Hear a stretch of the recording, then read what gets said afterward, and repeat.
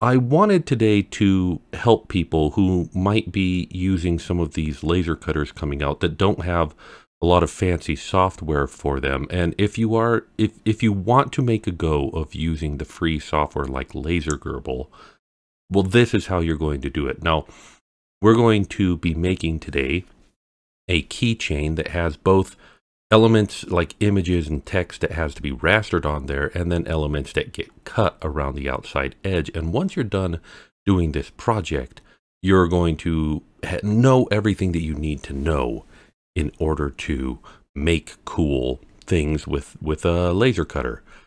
But you may notice that we are not in LaserGRBL at this moment. That is because we do not start in LaserGRBL. We have to do our design in an external program, and the external program that I'm using is called Inkscape. Now, Inkscape is a fantastic program, and it is free, so there's no reason for you to not go out and download it. And it is a vector editing software, but it can do images as well. So let me show you how we're going to do that today. To start with, on the left-hand side of Inkscape, you're going to want to select Create a Circle Ellipse. We're just going to put a little circle into our scene. And then across the top here, actually, we're going to select the selection tool, the arrow tool. And now we have these controls for our object. X and Y is its location. We'll deal with that later. For now, though, I want this to be 60 millimeters across and 40 millimeters, 60 and 40. Yeah, that's good. And then I'm going to hold down Control while moving up my mouse wheel to zoom in on just that part. Now, it probably came with a color in it, and we don't want any color on the inside. We only want a color on the outside edge. We want the outline, but we want no fill. So to do that, across the bottom, the colors that we have here, click the X, and that will get rid of the fill. But to change the border color, hold down Shift and click a color. And I'm going to click black like that. So there we go. So now we've got our black outline, and basically right now we're saying the black outline is what we want to cut, but we'll be doing something tricky in just a second. Select the circle again, put another circle on the side right here, and then select the select tool and change the width and the height of that circle to, I don't know, 6. Yeah, 6 is good. Now, you might be, trying to move this around, and you want there to be a little bit of a gap here because you don't want the laser to cut right through there. If you put too much heat in a small area, it'll cut it. But, you can eyeball where you want this to go, or we can use the Align tool. Select both of these, and then, now, if you don't have this menu up on the side, which can be annoying, you need to open up some of these menus here. Now, I already have Align and Distribute, which you can pull up by hitting Control-Shift-A, or again, if you don't have these menus up here, and they don't by default, you're going to want to come over and, I always have to search for them here, but I believe it's in Object, and is there a line in here? There it is, Align and Distribute. You click that, and it will add this menu to the side. And we're going to be building up a whole bunch of menus that we're going to use here, and just keep them here. So now that we have the Align and Distribute, we look for the button that looks like it's aligning everything to the same middle point on the horizontal. So that's that button right there. We click it, and let me really throw off the alignment here, and then select both of these and hit that button. Boop. See, it aligns them together.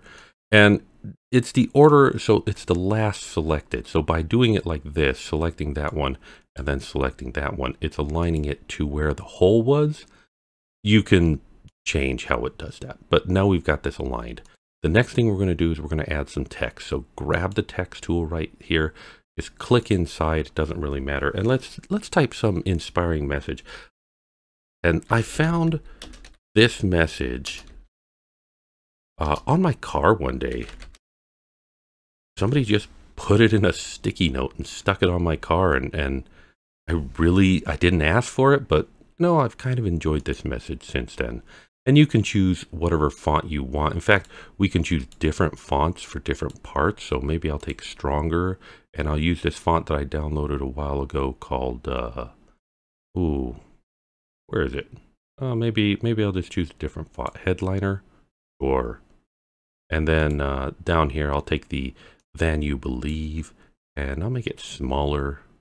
So you could just play with the text and make this however you want. Keep in mind, if you make things too small, the laser cutter or the laser engraver may not be able to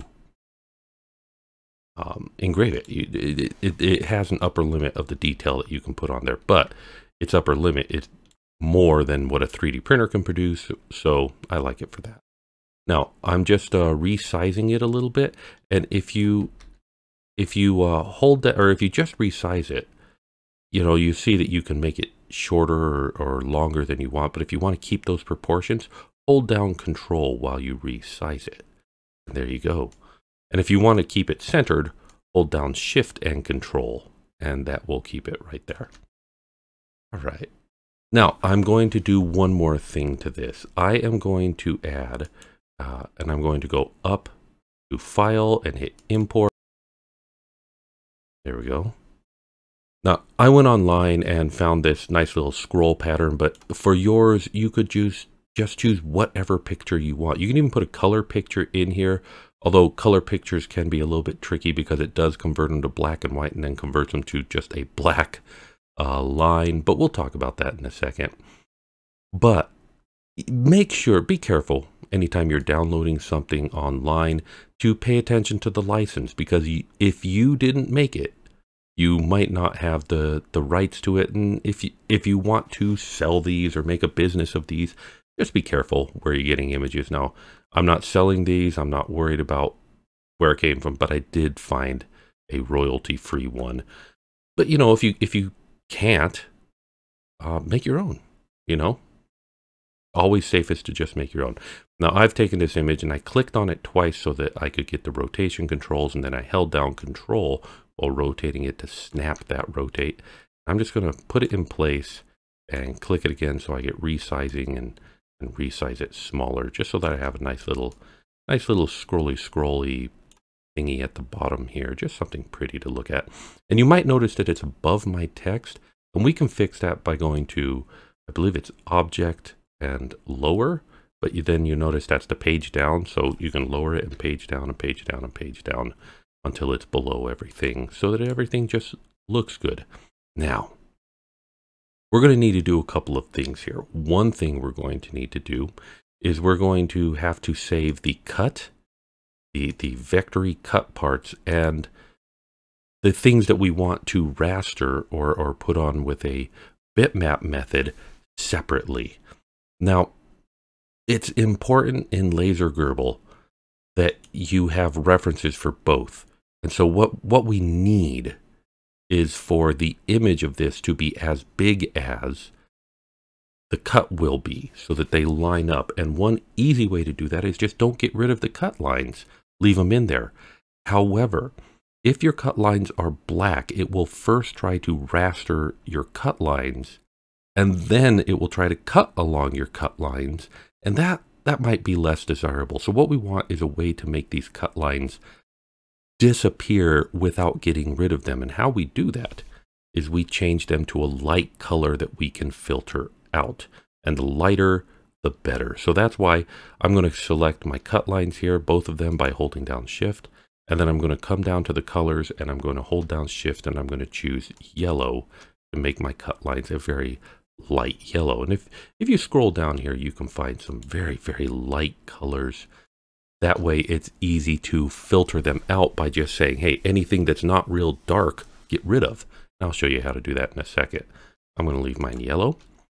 Now, select everything, and what we want to do is export this as a PNG. Now, again, there's a menu on the side, but if you don't have that menu, you just go File, Export PNG Image, and boom, this menu shows up on the side. And then what do we want to export? We want to export the selection. That's why I selected everything. What resolution do we want to do? Well, I like to do 300 dpi, but whatever resolution you export, remember what that resolution is. So change the resolution to 300 dpi, export as, So go ahead and just choose a location for this, and we'll just call this stronger keychain. And then, now that didn't export it. I know it seems like it will, but you have to actually hit the export button. Boom. And now we have a PNG image with all of this on here.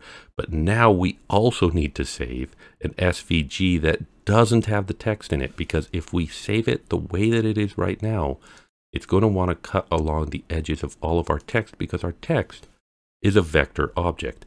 The image that we brought in is not a vector object, and so it's not going to try cutting along there, but our text is vector objects. So we need to kind of make those disappear. Now we could just delete them, but I'm going to show you another way. First thing we need to do is we need to have the layers menu available, which you can get by hitting Shift-Control-L, or I believe it's under Edit here. So I can't find it right now. So just trust me, Shift-Control-L will bring up the layers menu, and we need to add a new layer. So we're going to come in here. There's a little plus button right here. And we're going to call this layer text. And then we're going to select the text, and we're going to select our image, our scroll image, all the stuff that we don't want to have visible. We're going to right mouse click on it and say move to layer. We're going to move it to our layer text. And you'll notice now that image is sitting on top of the vector lines. That's because the text layer is above the layer. You know, I'm going to double click that and call that cut. Well, if we want the cut layer on top, we simply move it down, and now it's behind. So we're doing great. Now what we can do is we can hide that. Well, we can hide either one of them. I hid the cut, but I didn't want to do that. I want to hide the text. There we go. And now the only thing that's visible is the cut lines, and this is the only part. If we save it like this and then bring it into LaserGRBL, this is the only part that it will cut. Even though the text is here, it's hidden. LaserGRBL won't respond to it. So now we just need to take this document and save it. All right, so we're just going to save it right here as stronger keychain. All right, so now we can go to LaserGRBL. We have our image and we have our vector, and we can bring them both in, but we have to bring them in one at a time. So we go File, Open File, and which one do we bring in? Do we bring in the image, or do we bring in the cut first? Well, whichever one we bring in first, it's going to do first.